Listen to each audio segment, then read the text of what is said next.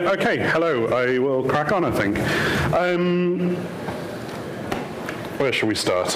Me. I'm Ben. Hello. Hi. Nice to meet you.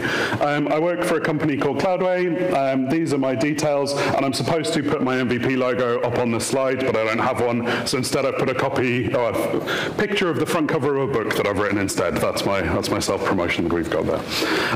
I am here to talk to you about Teams phone system and some of the choices you can make to bring telephony into your Teams environment.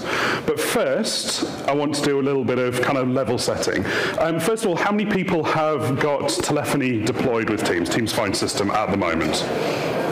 So what are you doing here? You've gone through this cycle, right? You all know what you're doing.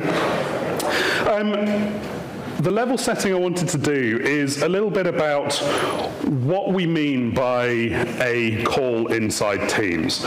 You know, with Teams on your phone, on your mobile device, it could be. I've just realized what's happening here. My slide has auto timing on. And it is animating by itself. This is going to be tricky. I'm going to have to talk quickly. Okay. Let's go for this again. So a Teams call can be a couple of things, right? It could be that you are signed in on your mobile device on your PC and you are making a call to another PC or mobile device. Or it could be that you're in a meeting room calling between meeting rooms, or from a meeting room calling a user, or a user calling a meeting room. It could also be that we are doing dial-in to a meeting, or it could be that we are doing dial-out from a meeting. Those three things that I talked about a Teams call, to me, that is when you are on a Teams device logged in as your user, making a call to something else logged in as a Teams user. That could be a user in another company, whatever. That is a Teams call.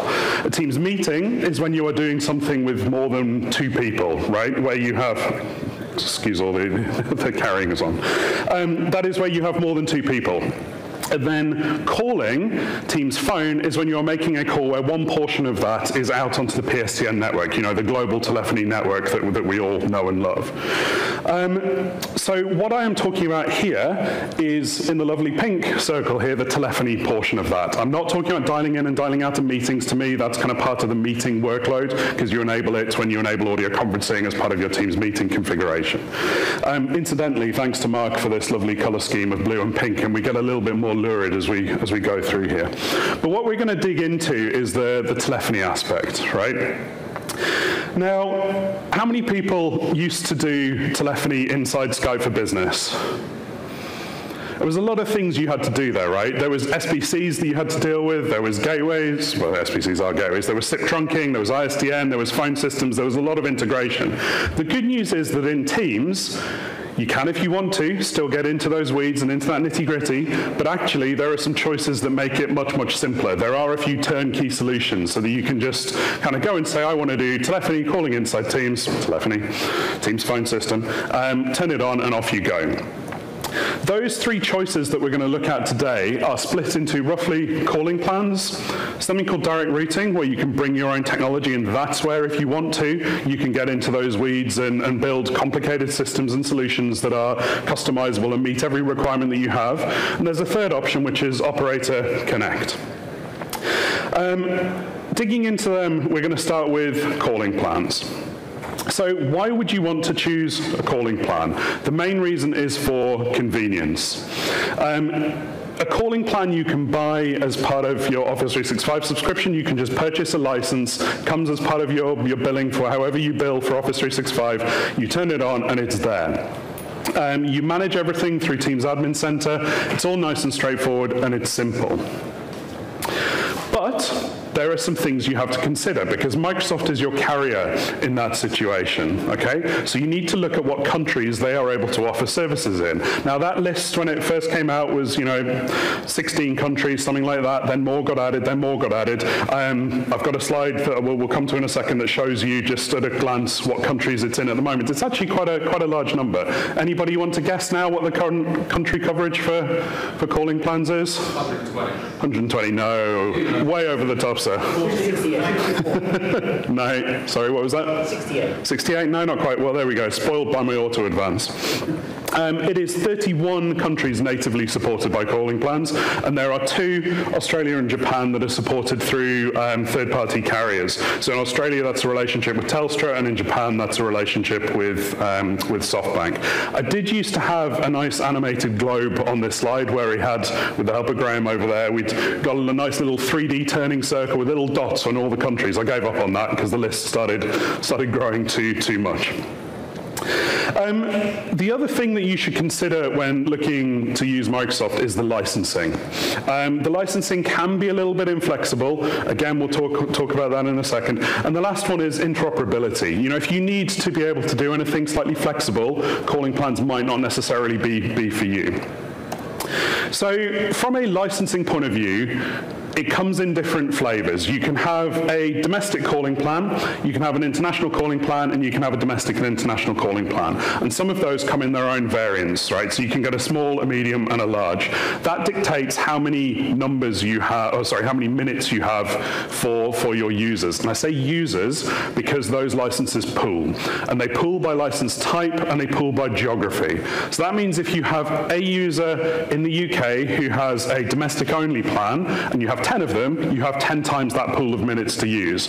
But if you have an 11th user who is on domestic and international, they're in their own pool. It doesn't pool because they're not on the same license type, okay? So you have to consider what sort of calling your users are going to be making. Now, there is a whole other wormhole, rabbit hole that we can go down, which is about communications credits, where you can license for other calls outside of your domestic calling bundles if you want to in different ways.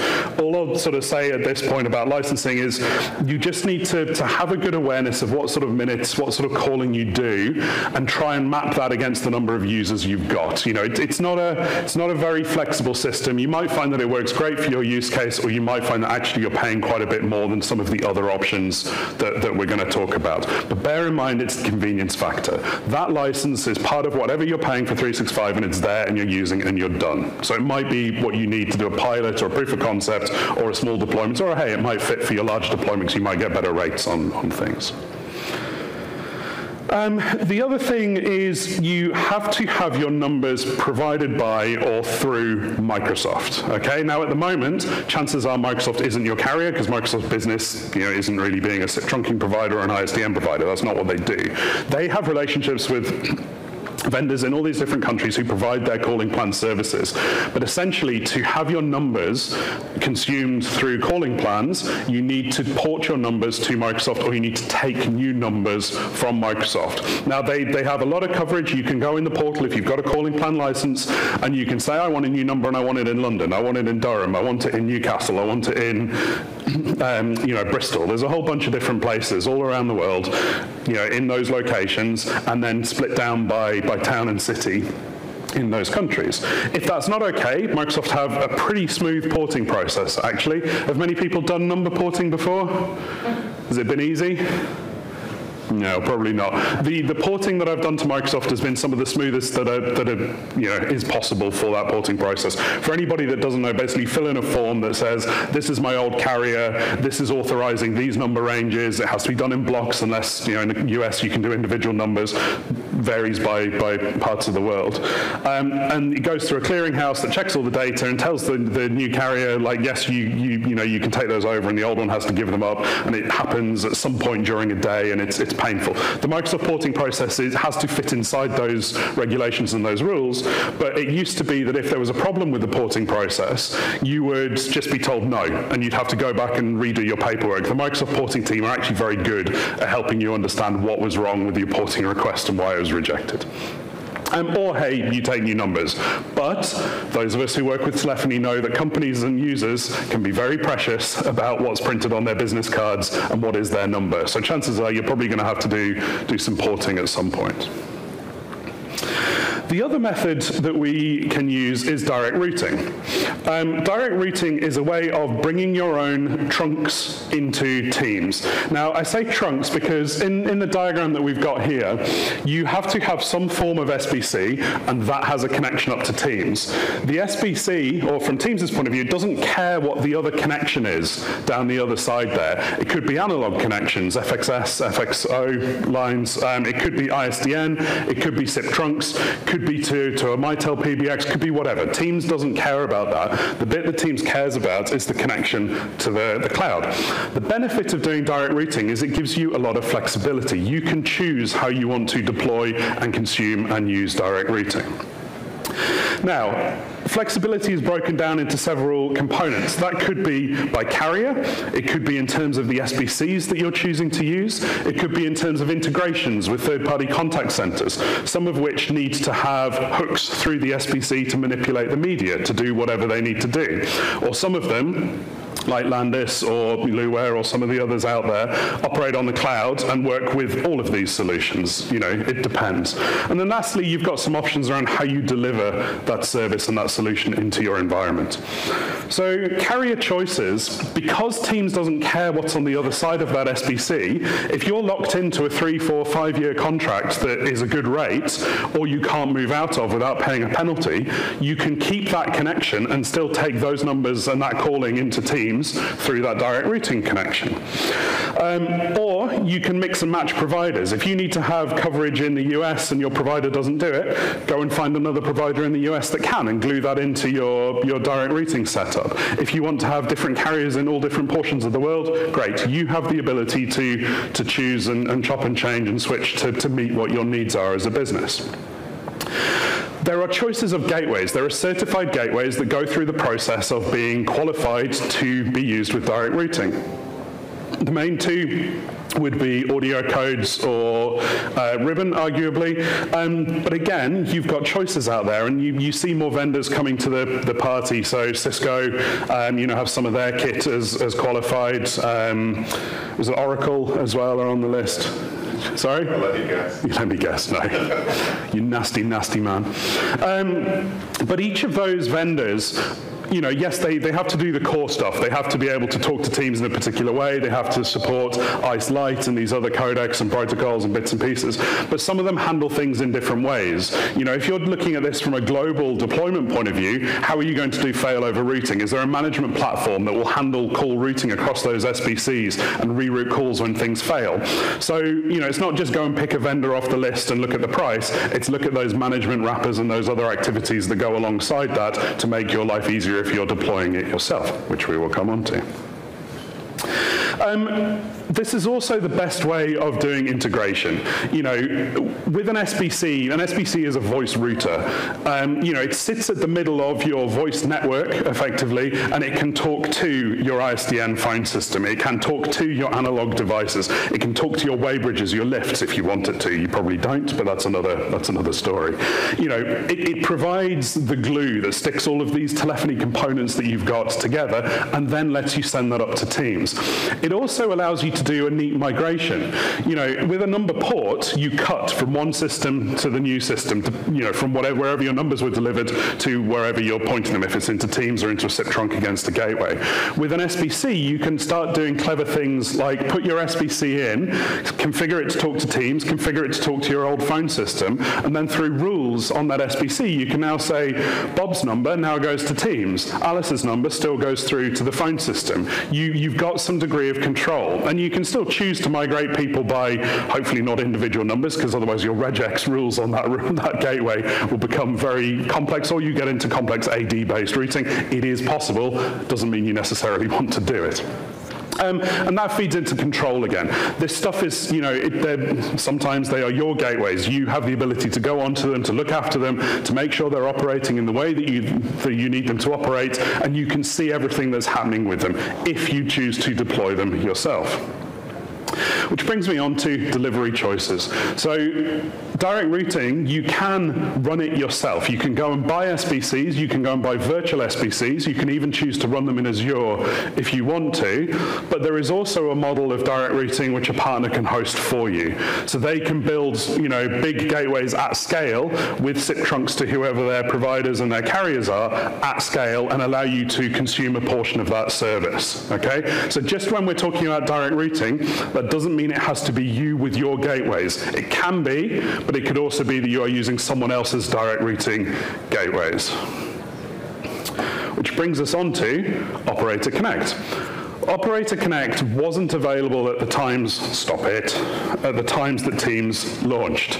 Operator Connect is a way of kind of bridging the gap between the benefits of calling plans and the benefits of direct routing. You will find that large carriers are going down the operator connect way, and that's hence the name operator, you know, the big global telco operators. But there are smaller players kind of coming along as Microsoft's opening up the requirements there and the process for getting onboarded. The main reason that you might want to choose Operator Connect is a balance between those two things, right? So with calling plans, you had that convenience of doing it all through the Teams admin center, but that also includes your number management. It's not just the licensing.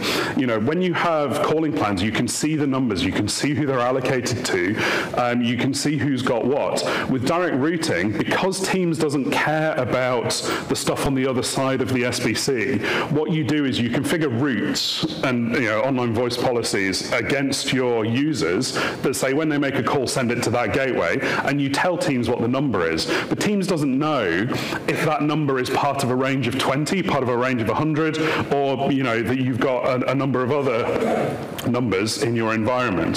So Operator Connect is designed to bridge that gap where you can go and take services from a carrier of your choice who is certified and on the program for Operator Connect. You can see them in Teams Admin Center if you go in there. You can say, I want coverages in these locations, and it will tell you which Operator Connect, partners will serve you in those areas. So again, back to that convenience portion, you know, it might be if you've got contracts with an existing telco that you're locked into with your on-prem equipment, if that provider is also an Operator Connect provider, they might be able to swap you over onto their Operator Connect package rather than having to, you know, cease and take up. But you might find some of them, you know, force you that actually it's a change in contract and blah, blah, blah.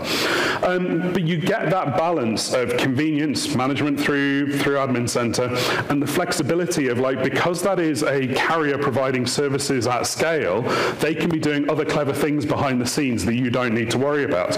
You can have coverage in locations that Microsoft aren't able to provide services themselves. You can mix and match Operator Connect providers. You know, you don't have to take services from any one provider. And incidentally, all of the three methods that we're talking about here, it's worth noting that from an end user perspective, it looks and feels the same, right? That user has a dial pad in their Teams client. They can make a call, they can receive a call, they can do all of the functionality that you enable. It doesn't matter what the method of delivery is behind the scenes. So the same thing with Operator Connect. You can have 3 or 4 Operator Connect providers in your tenant, and you can still manage them through the admin center. So it's that sort of balance of both of those two worlds. In terms of trying to decide which of these you might want to go for, tried to do a few sort of decision trees that show the very basic decisions that you might want to make. So first of all, does Microsoft provide coverage in your region? If the answer is no, you're going to have to go for Operator Connect and direct routing. You don't have a choice, okay? If Microsoft does provide coverage, is the licensing cost okay? Does it work for you? Does that model of pooling and everything like that fit? If it doesn't, you need to do direct routing and Operator Connect. Do you need to have any interop with any other equipment? Because again, with Microsoft, it's their service, it's running out of their environment. You know, you don't have any choice. You can't hang other stuff off the back of that. If you do have interop requirements, again, you need to look at direct routing and Operator Connect. If not, calling plans might be what you're looking for. How do you pick between direct routing and Operator Connect? Do you have a requirement to manage your own SBCs and your own connections to those SBCs? Do you need to be in control of exactly when media is going around your network? If the answer is yes, then you need to look at direct routing, because that is where you can deploy your own gateways, you can deploy your own things, and it's all yours. You have to look after it, but that comes at a management price, right? If not, is there an Operator Connect provider who has a good price and gives you the coverage that you need? Incidentally, Operator Connect, all of the commercials happen outside of Teams and Microsoft's remit, right? Microsoft's remit with the Operator Connect program is the interoperability and the glue that, you know, gets the provider's calls between their environment and yours. How you pay for that, how it's billed, how the minute bundles look is all down to that particular carrier and whatever their agreements are. So when you go into TAC and you say, I want a relationship with this provider, they will need to contact you, set up an agreement and say, yes, they're part of our system before that can then start working. If you have coverage and cost, great, go Operator Connect. If not, you need to do direct routing. Between direct routing, how do you choose which of those delivery methods you might want to look at? Do you have any legal requirements that mean you have to have breakout connectivity in a particular country? Do you, for example, in India, you have to have PSTN breakout happen in the region that the user is? If so, you need to make sure you have gateways deployed in that region to meet that requirement. Now, little asterisks, it could be a provider will look after and support a gateway to do that for you, but generally you would do that yourself. What about weighing up the management costs versus the actual cost of the solution? Can you find a partner who can do it in a cost-effective manner that you're happy with? Great, go with them. If not, you can do it yourself. Now, the last sort of thing to bear in mind is the responsibilities of who the key players are that are responsible for making all of this stuff work. So across the top are the things that have to be lined up to make to allow a user to make a call. Teams has to be running. The Teams application has to be available and on a device. You have to have internet connectivity to connect to the Teams service, asterisk unless you're using an SBA. Shut up. You have to have some form of a gateway, depending on the scenario. There has to be a connection to Office 365 from that gateway, and there has to be some form of upstream connectivity to the PSTN provider. So you can see with calling plans, it looks really straightforward. You've got Microsoft on the line, you're on the line, and the ISP's on the line, but that's kind of it. Whereas as you come down, if you're doing it self-hosted, Microsoft, you, the ISP, you. There's a lot more stuff that's on you as the end customer that you have to manage and look after. Whereas cloud-hosted, actually, we're slightly more complicated again, because where the SBC is hosted, if it's in Azure, Microsoft Azure has to be working, so there's a little bit on them as well. But there's bottom one here, partner-hosted direct routing or operator connect. You can see the partner is got their neck on the line for all or for more of those components. You still need to provide the client, and you still need to make sure that client has good internet connectivity to be able to have a successful call, but everything else is down to the partner. So again, it depends what your relationship with a partner is like, how much that's going to cost, how much you want to be in charge of that, and that stuff yourself. In terms of how you might approach a deployment for this, there's kind of 4 phases that you might want to go through. Step 1 is gathering your information. What numbers do you have in what locations with what users? What other things hook into your phone system? There is always other things that hook into your phone system. We talked a little bit about it might be way bridges. It could be emergency calls, need to be made out of a lift for legal reasons. Some of those things, like that one in particular, I would suggest you don't put inside Teams, because for that to be able to operate in an emergency scenario, you need to make sure that your routers are available in event of a power cut, all those things. Just put a POTS line, a plain old telephony line, into that lift to support that scenario. Take it outside of the Teams, UC bubble. Once you've got your information, you can then look at doing a pilot deployment. How does it look and feel? How does it work? How does it seem okay? And this is where calling plans, I'm not saying they're not great for the other scenarios, but this is where calling plans really shines, that it's super easy to go and buy some calling plans, give some users some phone numbers, and test it, play with it, see how it looks, see how it feels. You also need to plan your migration. Are we having to do number porting? How are we going to put an SBC in? Are we changing between providers? What's that going to look like? How are we going to message that to the users? And this is a cycle as well. And it's a cycle not just in terms of the deployment phases that you go through, where it might be that you do these users from this office, then these users from this office, or this country, then this country, then this country.